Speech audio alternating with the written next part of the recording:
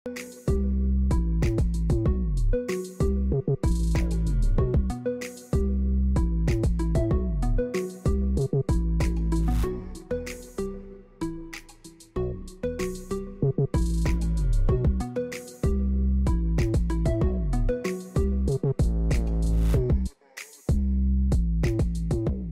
is ready for DNA testing and Arikuna alphabet booklet completed. It's Wednesday, June 26. These stories and more in today's news. First up, major news in the security sector.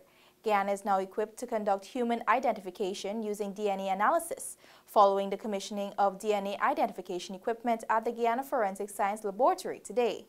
The new equipment will offer testing in DNA direct comparison or matching evidence to criminal suspects, paternity and family mapping.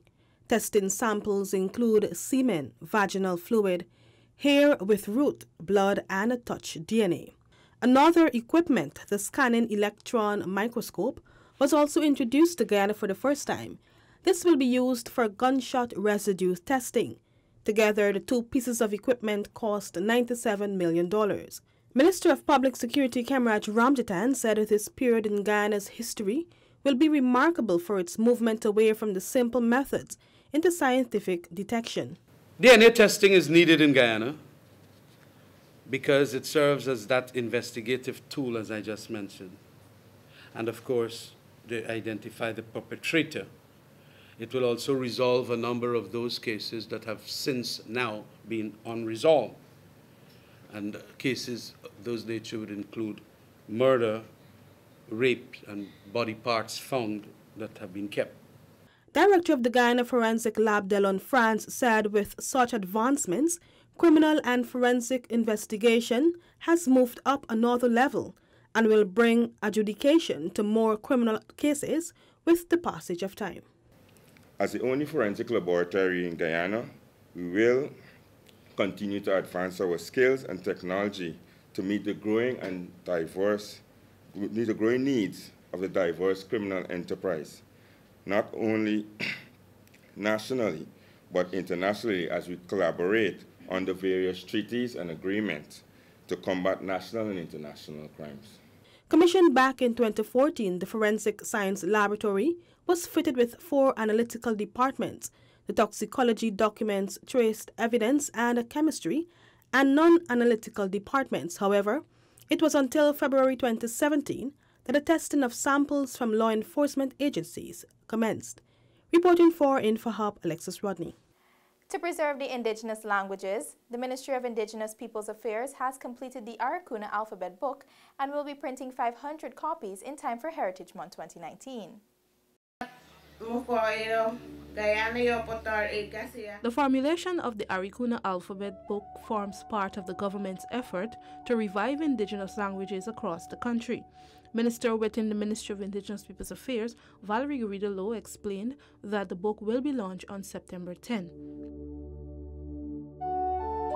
It's finished yesterday. The Tushao brought it, and the illustrations look quite good. So that is finished. We will be printing 500 copies of that, which we want to launch on Stephen Campbell's Day on September the 10th. The Arikuna alphabet has 22 letters and not 26 as is customary in the English alphabet. Both indigenous elders and children were involved in the formulation process. Let's say A. A is for agouti. The children would draw the agouti, and the best agouti. You know, they had a whole 22 drawings there, so we chose the best to put on in this book. The completion of the publication coincides with the United Nations International Year of Indigenous Languages, which focuses attention on the risk confronting indigenous languages across the globe. This year, the government allocated the sum of $36 million to promote Guyana's 9 indigenous languages. Apart from the alphabet, a handbook of common indigenous phrases with English translation, a short story handbook, and a calendar with paintings depicting the indigenous culture will be published.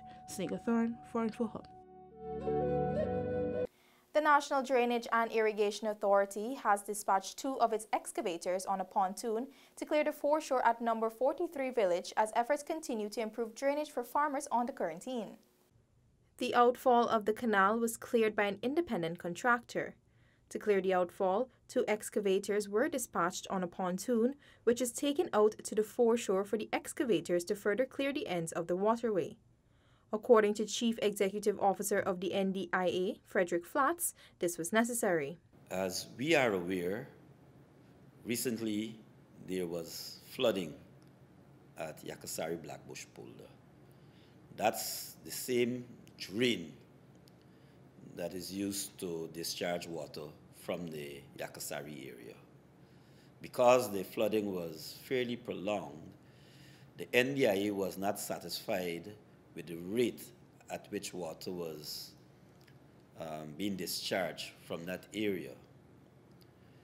And so to assist with the drainage, we dispatched that pontoon with 2 excavators to help improve the rate of drainage. Flats further explained that while the outfall channel is inland and cleared, regardless of how deep it may be, if the foreshore is not as deep as the outfall, the drainage efforts will be stymied. What actually happens is that even if the outfall channel is clear, you have a section of the foreshore which is high, and so it's very difficult for the water to flow there. Your channel may be 6 feet deep, but in effect, only 2 feet are flowing into the ocean. Flats stressed that the excavator and pontoons are not just there to clear the channel, as that job was already contracted out. However, the machines are there to clear the foreshore. In a few days, this operation will be repeated in the number 51 and 52 outfall channels. The pontoon with the 2 machines is being moored inland at the end of the workday as a safety precaution to avoid them being lost at sea. The Department of Labor and the Ministry of Education have collaborated to empower 42 youths by giving them a second chance to write the Caribbean Secondary Education Certificate examination. 42 youths on Wednesday were in high spirits as they were informed that they will have the opportunity to rewrite the Caribbean Secondary Education Certificate examination CSEC in September. The initiative, which was birthed by the Central Recruitment and Manpower Agency, will for the second time give the participants a chance to a bright future. Assistant Chief Recruitment and Manpower Officer Yolanda Grant said the project will curb unemployment through a multifaceted approach. Our aim is to empower youth to acquire the skills, knowledge, and the drive to achieve. By supporting them to develop the skills, knowledge, and vision needed to achieve employment and decent work, so that they can become productive citizens. Grant further explained that Guyana is on the cusp of transformation come 2020. Therefore, it is vital that youths be prepared to take advantage of every opportunity. Minister within the Ministry of Social Protection, Keith Scott, highlighted that there are a high percentage of youths who dropped out of school for various reasons. There are many people who have never ever had the opportunity to go to a secondary school. There are many people who dropped out of primary school as standard 2, standard 3, standard 4. But that is not your future. Where you're at now is not your future. Where you want to be is what is going to be your future. What step you take to become what you want to be is what determines your success. For InfoHub, Ayana George. Still to come, students of the Guyana School of Agriculture benefit from entrepreneurial seminar, and civil aviation invests millions in improving air traffic control. These stories and more when we return. Are you ready to embark on a truly epic adventure to an undiscovered corner of South America, where some of the most spectacular natural attractions are unveiled within a beautifully diverse landscape? From the wetlands and savannas to the ancient mountains, magnificent waterways, and lush enriching rainforest would provide a vast playground for some of the most exotic and breathtaking creatures on the planet, including many of the world's giant species. this untouched land of mystery and wonder serves up an exclusive experience for travellers. So are you ready for a new, awe-inspiring adventure? Welcome back to nature. Welcome to Guyana.